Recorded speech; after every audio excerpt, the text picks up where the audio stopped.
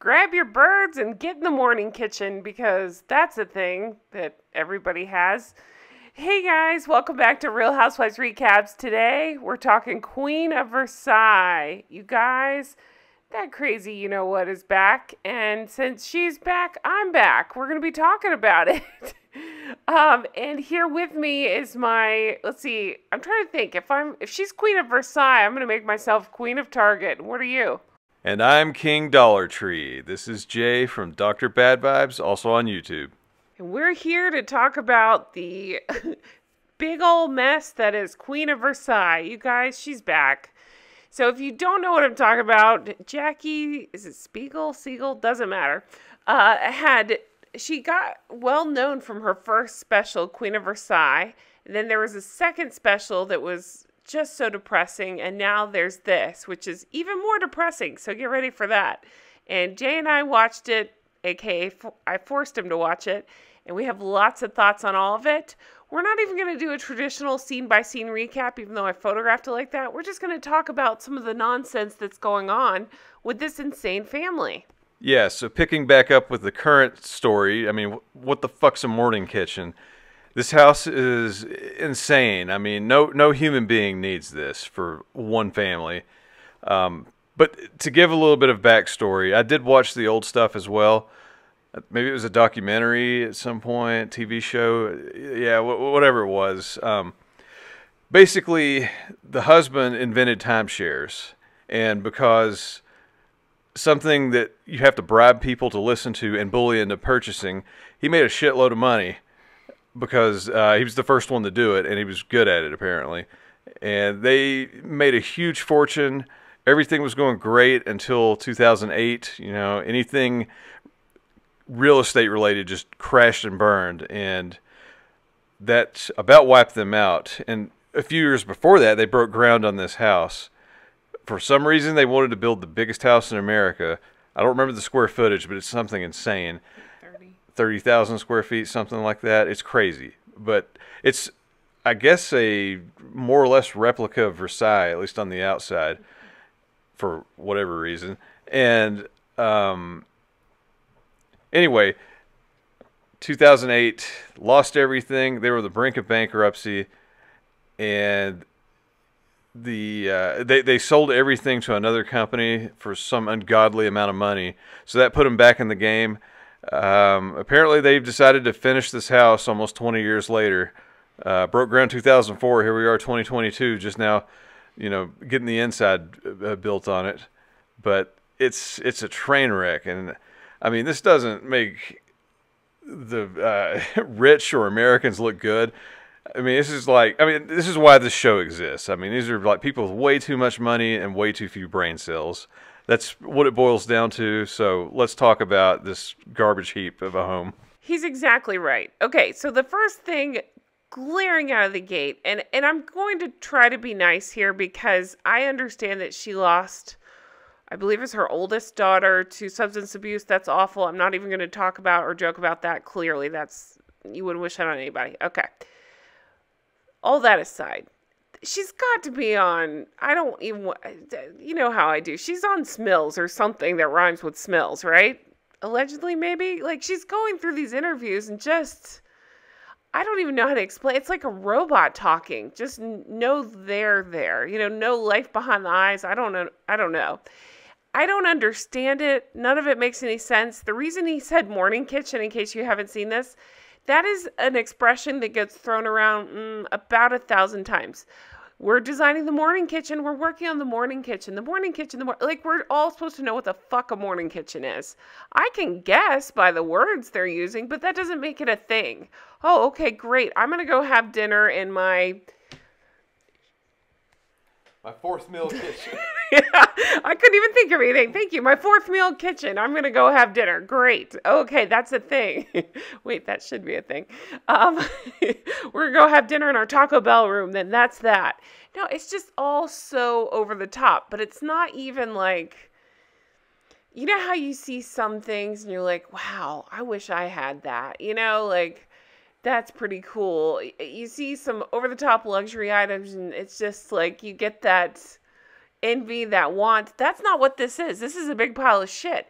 It's like Las Vegas, but with acid thrown on it. I don't know how to explain it. It's the worst thing I've ever seen.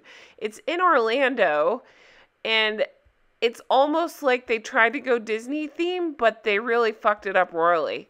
I'm not kidding. In the middle of this documentary show, whatever the hell it is, pieces are falling off of the house.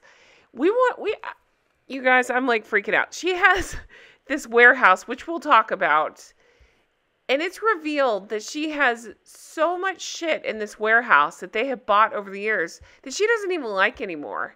But the designer takes a look and says, yeah, we don't have room for all this stuff. We're going to have to pick and choose what we bring because they've bought too much stuff. This is just one of the wildest things I've ever seen. Some of the older things, or the older documentaries and this show as well, they kind of give a little backstory on Jackie herself. So she graduated with some sort of engineering degree, which is shocking hearing her speak now. But she was also Miss Florida, which is apparently how they met, her and David. Love at first sight. He loved her. She loved his bank account, I'm assuming. But they got together, had a bunch of kids. She apparently had a head transplant and also went to a plastic surgeon and said, hey, I want bigger boobs, but not normal ones. Get those round things outside of Target and sew those into my chest. And that's about what they look like. They're huge concrete balls. And also, yeah, the kids. So I don't watch Below Deck. I'm aware of it. Obviously, Jen watches it a lot. I'll catch it every now and then. I did see the episode where this family was on the boat.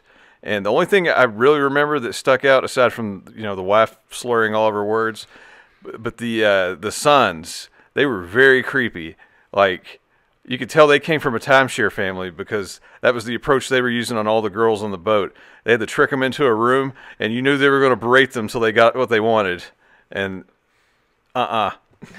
Oh my gosh, he's not like, I totally forgot about that. They were the creepiest fuckers ever. They were just on the boat. Let's have some drinks with daddy. It was just, it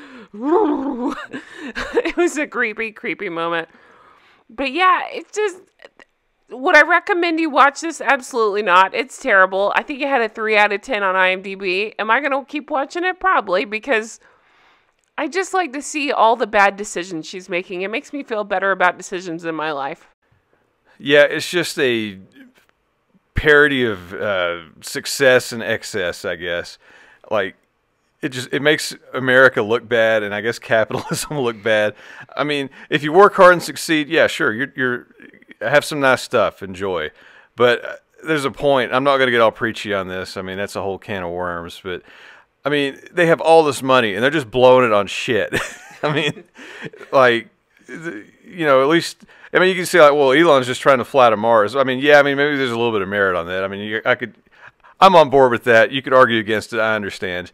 But, I mean, building this hideous house, like, encased in marble and gold that's falling apart, I mean, it's just like, why? I mean, why? You're exactly right. I mean, do whatever you want with your money. It's your money. Go for it. Have fun. I want to watch, like, real estate porn, like the good stuff, like when you watch those real estate shows where they show these mega mansions and things I can only dream about. Like, I think about, oh my God, I'd love to have a huge pantry, to store all my shit in so it's not all over my kitchen, things like that. But then you see this, and that's not what this is.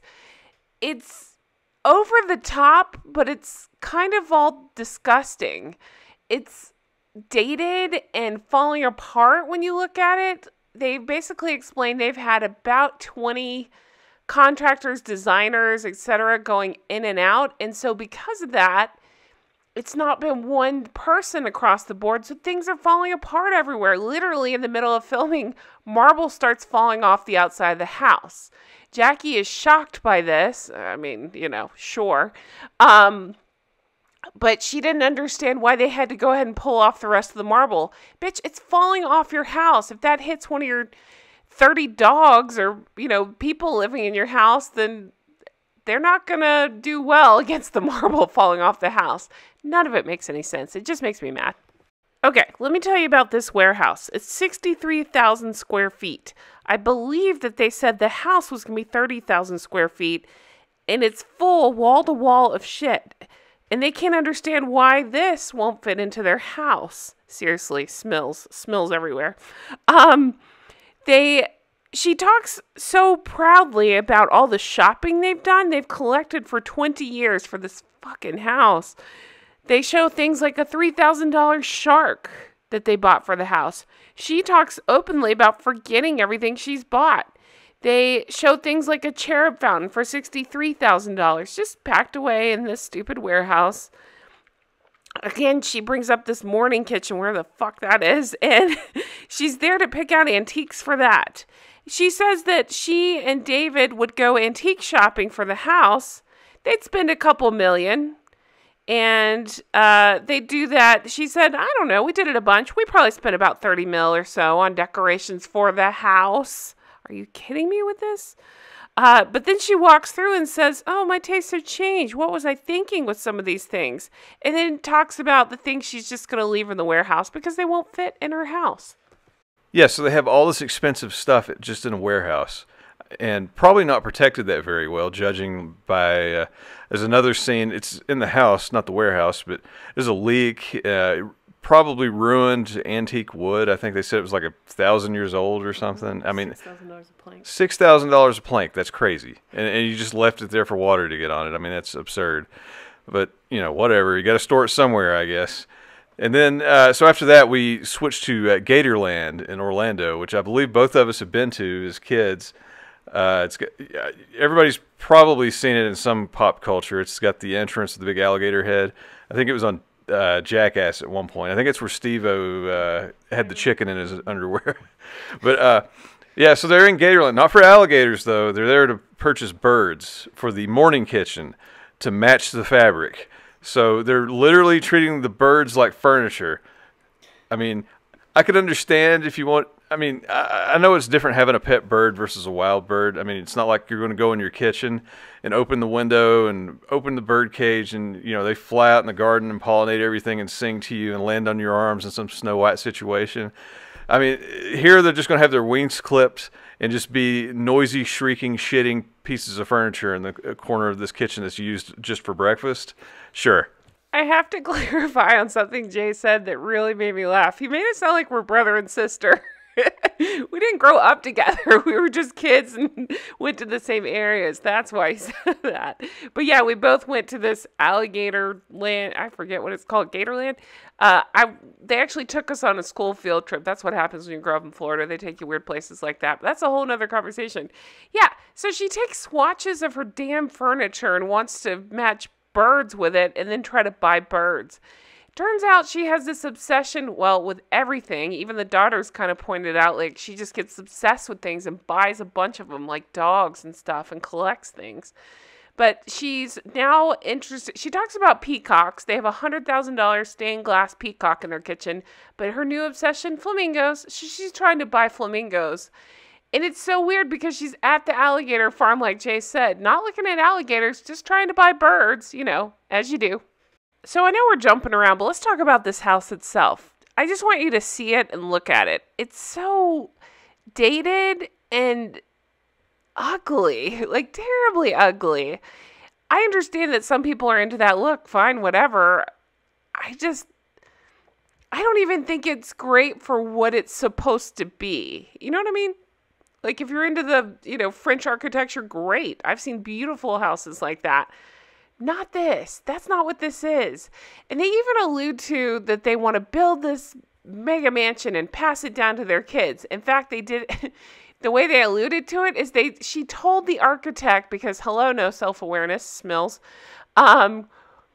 She told the architect and the designer, listen, I'm going to pass this down to my kids and we're going to need your kids to help my kids keep up with this house. And I'm just like, oh, okay, great. So you're asking them to be servants basically forever. Nice. It's so much, it's so ugly. And you could tell these designers and architects are just like trying to dance around that fact. And they're like, yeah, it's different. Things aren't going to work here. They're going over previous architects' designs and trying to make it match up with what they want now. It's just such a mess. She, again, like Jay said, they had a room leak, and it was from a toilet that wasn't supposed to be used, but it was used, so it started leaking. And I'm thinking, like, well, isn't it taped off, or why are there toilets that aren't supposed to be used? What's happening in this house? Yeah, this house is just so weird looking. I mean, European architecture is great. I mean, it stood the test of time. It's timeless. It's beautiful. You know, all that. I guess I'm not a history buff, like the post-Renaissance. Till 17th century or so. I mean, it's beautiful. I guess this one Versailles was built. I can't remember, 14th century. I don't know. Whatever. You know what I mean. But she's trying to copy that aesthetic. But it's almost like granted they are timeshare people. It's almost like in a theme park, like Disney resort kind of way. Like, it kind of looks like it, but it's also kind of cheesy. It's way over the top. It's like, the fancy grandma that overdid it. And it's pretty much what we're looking at. It's probably been done cheaply. As you can see, the outside's falling apart. I'm sure they cut some corners and skimmed some off the top. So just replacing that marble facade is going to be like $9 million of work, and potentially up to a year's worth of work. And the thing they keep bringing up in this whole show is a fictitious deadline of having it done by New Year's so she can throw a party. All while her husband has not been in the show yet because he was in a four-wheeler accident at the age of 86 and in the hospital having, whatever done to him. Not looking good. Hey, big, scary, rock hard tits. How you doing? Okay, so yeah, David is in the hospital, and he's had back surgery. The doctor calls while she's, I don't know, doing whatever she's doing, shopping, and says that while he had her, again, he's 86, while he had back surgery, they kind of alluded to finding something else, didn't really explain it, but that he's going to need probably another surgery to get all fixed up, which will mean more time in the hospital and stuff. And she's kind of freaking out, but it seems more concerned about this weird New Year's deadline. That's what the whole show is kind of revolving around so far. They do on the screen, you'll see like 10 months till New Year's, that sort of thing. So that, again, when they first started the episode, it was 11 months to New Year's. So, okay, process of elimination. We're talking January 2021. She's already planning her New Year's in 2022. We don't even know if the husband's going to make it.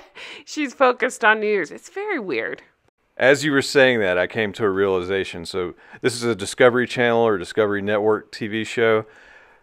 So at some point, Discovery Channel lost its mind. Because remember when we were kids, it was all like space shuttles and like science. And then it was either Monster Garage or American Chopper. I don't remember which one started it. But that's when it went totally off the rails. This is the same formula. It's like, hey, it's like, here's a project we're doing. We have some insane deadline, and everything's all revolving around that deadline, and everybody's stressing out. Instead of Paul Jr. and Sr. screaming over a motorcycle, we've got this lady doing her thing. And, also it's like, come on, Discovery Channel, what's up? You guys, I feel dumber after watching this show. I really do. It's painful, but I'll probably stick with it. I don't know how many episodes there are. I don't know. This is where I want you to comment below. Just everything. Did you watch it? Are you going to watch it? Are you just laughing with me at these freak shows as we watch? Do you want to keep going with it? I'm 50-50. I will if you guys really want me to, or Jay and I could just make fun of it as we go. Whatever you want. But yeah, so I guess I need to go buy some, some giraffes to match our fourth dinner kitchen because that seems to be a thing. And I guess that's it for me. Wow. Well, I'll never be worried about you spending too much at Target compared to this. As for me, I guess I'm going to go hang out with Jesse James in a junkyard and listen to Slayer play God Hates Us All live. That's the thing that actually happened. Go Google that. No space shuttles. I guess we have to listen to thrash metal in a junkyard. Anyways, I'm Jay. I'm Dr. Bad Vibes. You can check me out also on YouTube. Until next time, thanks for having me. Okay, last plug, I promise, but do check out Jay's channel. It's awesome. He does fun, nerdy gaming shit. So if you're into that, check that out. Also, Patreon. I've had so many people signing up, and I really, really appreciate that. Every single one helps out my channel so much, helps support the show, all that jazz. We have all kinds of tiers over there.